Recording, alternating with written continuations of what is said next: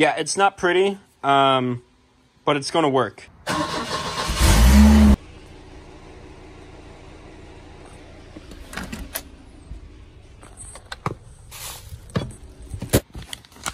So, I made the front page. Hassan's passion for Corvairs lead to YouTube success.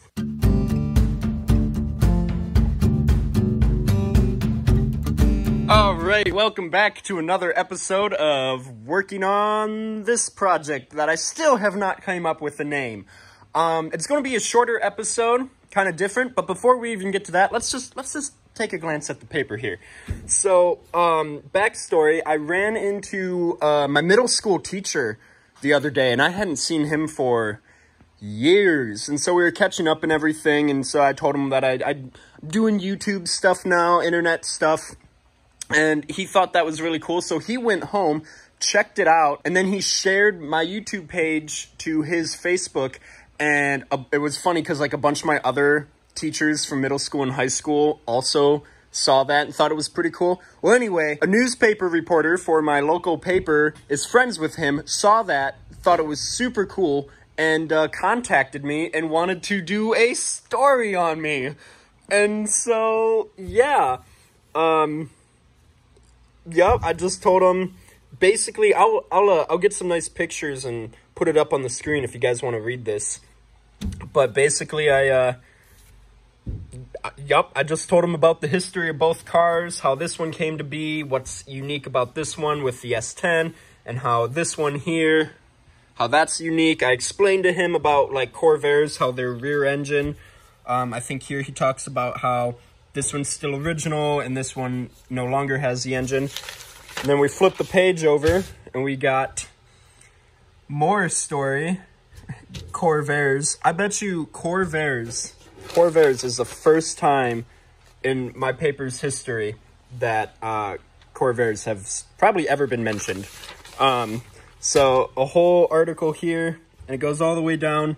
And then this picture here was taken in, I think, 2017. It was when I was grinding the original front end of this car here. So that picture's kind of old, but, you know, that's totally okay. So, yeah, just this, like, entire front and back page article.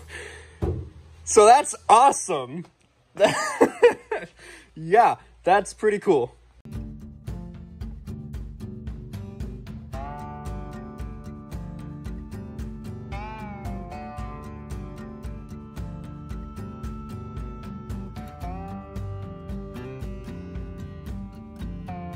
Okay, so this episode is probably going to be shorter because we're just finishing up my exhaust because it's really loud and it's not finished because the exhaust dump's right there. So, yeah, we need to build a custom exhaust for this. It's going to be pretty simple, and let me show you why. Okay, so few problems right off the bat. Is my breath? It's cold in here. Few problems. How do I even explain this? One, the cutout is way too low, obviously, and so I need to, like, rotate it. However, it's hard to fit in here because the frame rail is here, and then we got a drive shaft there. So finding placement for that is a little difficult. Also, because of how close it is to the muffler. So what I think I might do is I welded the connection there, right? But it's just clamped on there. So I might undo that clamp, get a longer piece of metal, slide it out, like move this over so the dump can rotate, and then maybe have it bypass, like go around. I think we're just gonna have a, like, basically come here. I might have to loop it back a little bit and have it exit here because I want to have dual pipes here. One for the exhaust with the muffler and then one for the cutout. Because I think that'd look cool. My only fear is that with this giant hole here that leads to the inside, it's just going to suck fumes back in. But I will be fixing this in the future. So, I think what I'm going to do is I'm going to unbolt the muffler, slide it off, and get a bunch of measurements, and then I'm going to run into town, the next town over with all the auto parts stores, and then we're going to buy like a ton of pipe to build an exhaust system. Okay, so that was about $140 worth of bends, hangers, and straight pieces. It's a lot. I think I grabbed like an extra bar or pipe or two, just in case. I'm gonna try not to use it all and try to return some of it to recuperate my money. And then the video that I took in there, it looks funny, but I'll explain it once I get home. I think what we'll do first is we'll build the muffled version, because then we can bend the pipe around it however we need it to go. So let's get some measurements, cut that off, and start mocking some stuff up. This, like that, except I kind of want to have a big pipe on the end of it, you know what I'm saying? Oh, wait a second.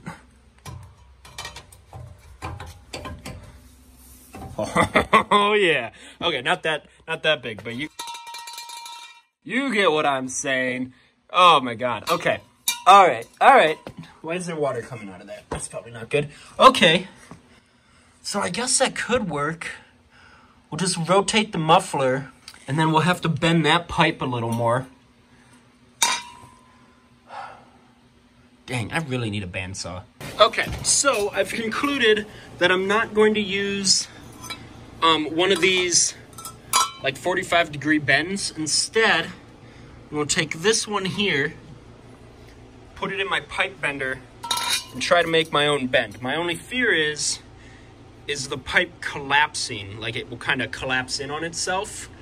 So let's hope that doesn't happen. So let's put it in the bender and see what happens. Sorry, starting to, this is not gonna work the way I want it to.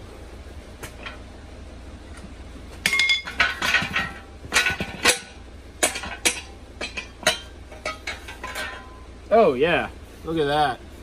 That is a fail. What do you think? Do you think I can return this pipe? Probably not. All right, back to the drawing board. All right, so this is a 45-degree elbow or bend. I need it to be more closer to like a 90 or maybe even an 80 degree. So what I'm gonna do is I'm gonna cut in between the ribs there, which will remove metal, and then I'm gonna squeeze it together and re-weld it together. And that will give me a more of a bend that I need.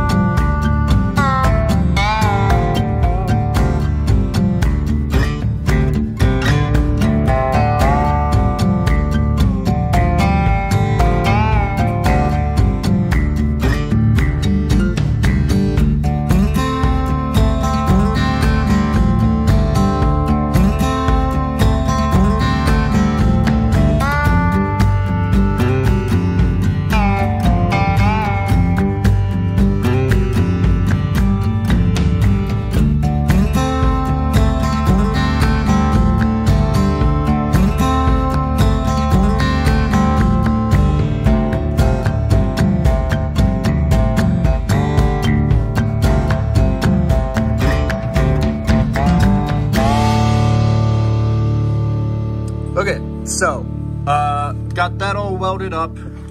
Got that welded up. That looks so bad, I'm not gonna lie. I'm not super happy with that, but whatever. And then the pipe is there. I wish I would have bent it at a little more of an angle, because if I just fit this on, right? Look how, one, close that is to the tire, and two, I still need to snake the cutout exhaust along here as well.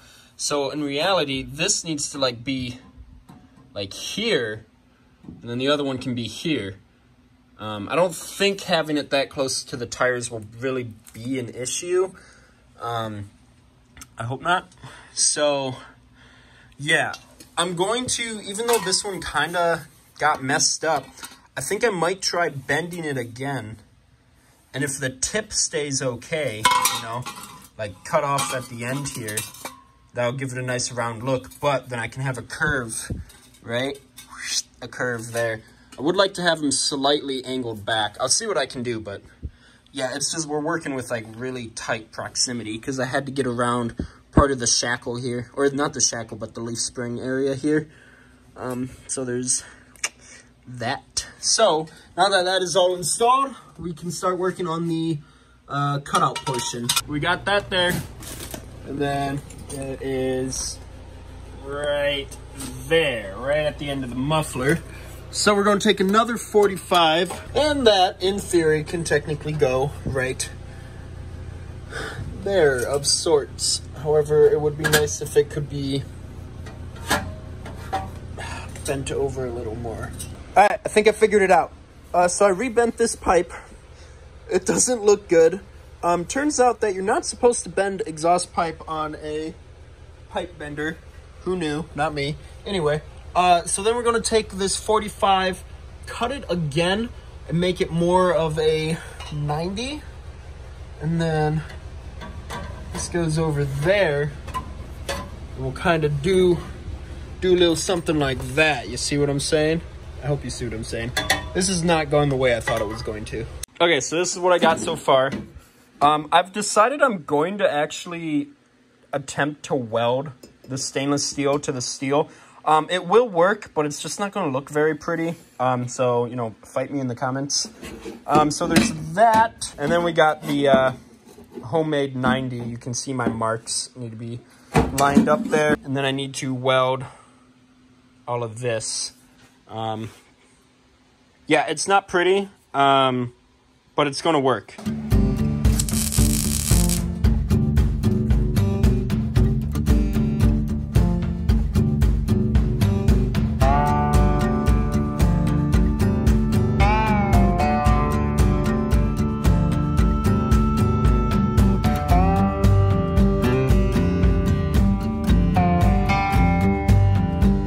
Okay, so, yep, I'm out of gas, unfortunately. Not enough to keep welding. And I have to basically take the entire exhaust system off. I actually got it almost to where I want it. Again, this is going to get cut down. These are, and I'm going to get some chrome tips. I'm going to return this stuff in here. I had some paint, some, like, high-temperature paint. Yeah. Well, actually, it's clear coat, because I was just going to leave these. But then I was like, I don't know, maybe spice it up a little bit with some chrome. So that's what we're going to do. So nothing's really tacked in. This is just kind of dangling there because I need to take off the pipe here and bend it over. So we'll do that. And then I'm still not sure what to do about this because you can see how it bends around. I'm not happy with this pipe here because of how it looks, but I should be good. It's not like I should be good in the back here for the lowering, and way in the future I'm planning on getting rid of the whole solid axle with the leaf spring setup. I want to go full independent, so I won't need leaf springs. But other than that, it looks pretty good, and when you look back here, don't really see much, like, hanging down. And that's another thing. I got a bunch of these hangers that I'm going to have to somehow incorporate.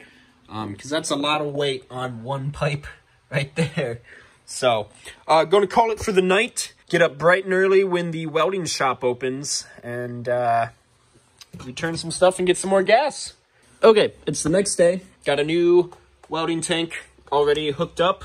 I returned some of the pipe that I didn't use. And I got some chrome tips, because it is going to look so cool once I get everything set up. I think, though, because this pipe has a slight bend, I think I might be able to kind of, like, manipulate it. See how if I put it on straight, it's like that. But if I bend it, then it follows the contour of this pipe. So I think we'll get it to where I want it. The pipes are parallel, which is what we need. See that? Then we'll just cut it down, get rid of that ugliness there, and then we'll attach those. And then I got some paint, some high temperature paint that will quick paint everything, and then figure out something with the hangers and hopefully be done. I did mock it up earlier, and I just want to say,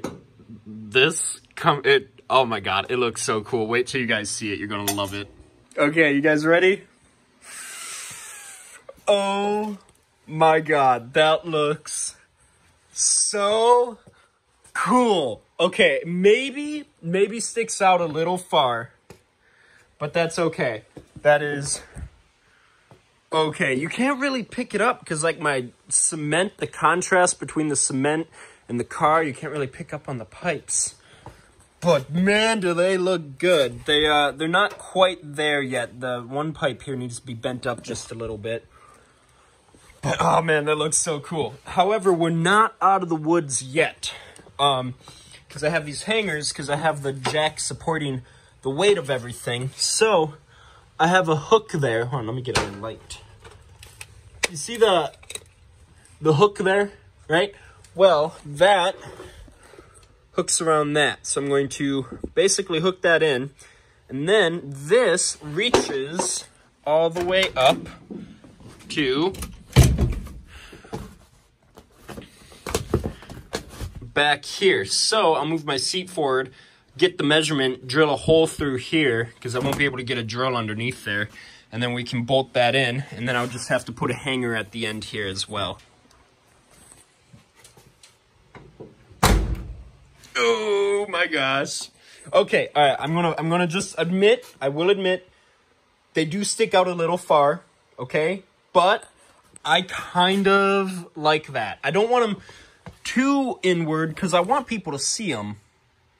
But I don't know. If anything, I think it's this one. I would probably just back it up to make the tip here flush with this tip, you know? But I don't know. I think I'm going to leave them. And then we put a bolt in there. And then you crawl underneath and you see the hanger and the bolt. And now, oh, the jack isn't even supporting it. You see that?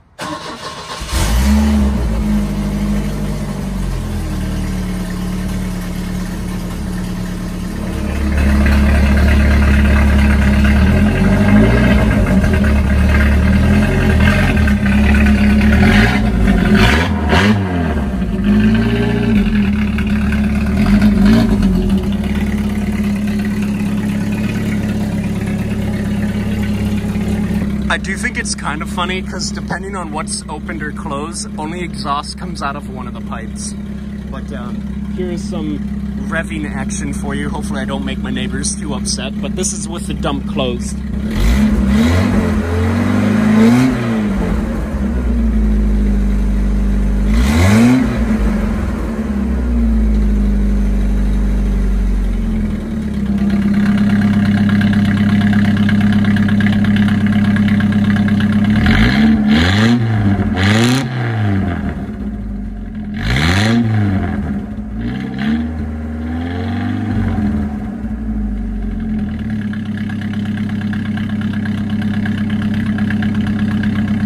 And with that, the video is over. It looks so much better with it on the ground. I will not lie, I do think maybe this one needs to go in a little bit.